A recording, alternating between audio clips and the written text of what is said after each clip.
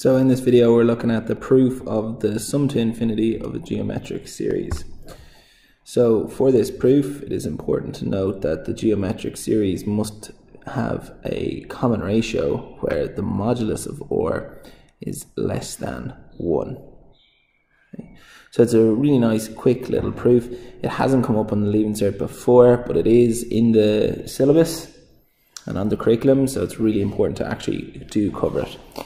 So it starts off by listing out Sn, where Sn we know the first term is OR, and then in a geometric series, how do you get to the second term? Well, we multiply by OR, so the second term is OR, multiply by OR, and then again multiplying by OR, so we're getting AOR squared and so on, AOR cubed, all the way down to a or n to the minus 1. Now you might be wondering, why is it n to the minus 1 there? Well, if we consider the first term, if I just move this to the left and put in or to the power of 0. What's or to the power of 0? Or to the power of 0 is 1. Okay, so this whole thing is actually just the number 1. So with that decreasing order, where the order is, or the power is 1, 2, 3, if it's going to be the nth term at the end, so the first term has a power of 0, the second term has a power of 1, third term has a power of 2, so on. The nth term is going to have a power of n minus 1.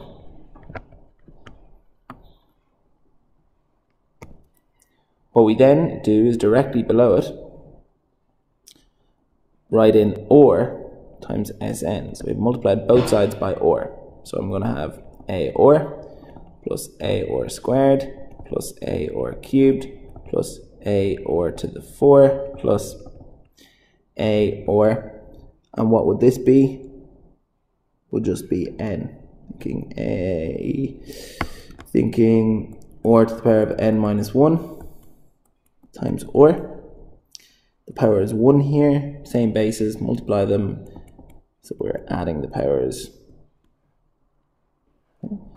Next step, so you don't need that for the proof. Next step is to change the signs to minus. And then subtract the bottom line from the top line, so you get Sn minus OR. Sn is equal to, these two will cancel. These two will cancel, these two will cancel, and so on. This will cancel in there. So all you're going to be left with is a minus a or to the power of n. Next step is on the left hand side to factorize out Sn. So Sn is equal to 1 minus or a, and on the right hand side we can factorize out a. This should start to look familiar then. Sn is equal to a 1 minus or to the power of n. Divide both sides by 1 minus or. So this is the sum of a geometric series right here. But we know we want to do it for infinity. So we're taking the limit as n goes to infinity of Sn is equal to a 1 minus or to the n 1 minus or. Remember, or is less than 1. That means that or squared is going to be less than or. Because if you type into your calculator a fraction, you multiply it by itself, any fraction, multiply it by itself, and then keep multiplying it by itself, you're going to find that it's getting smaller and smaller and smaller and smaller. So the limit now, if we were to actually apply the limit here, or to the power of n, now that's a fraction to the power of infinity. A fraction to the power of infinity will tend towards 0, which seems strange. 3 over 4, if you did that to the power of 100, you're going to find that it ends up being a very small number. 3 over 4 to the power of A million is an even smaller number.